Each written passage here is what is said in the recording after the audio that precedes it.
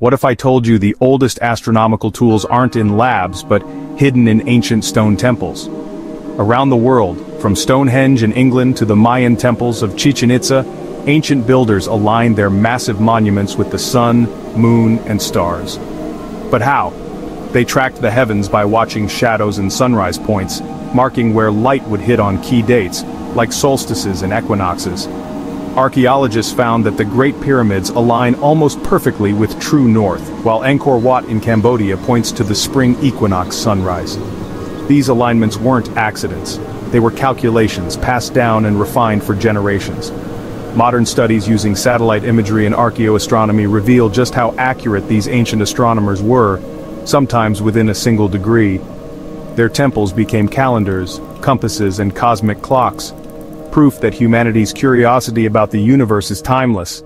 Want more secrets from the stars? Follow Science Deeps for more mind-blowing science facts.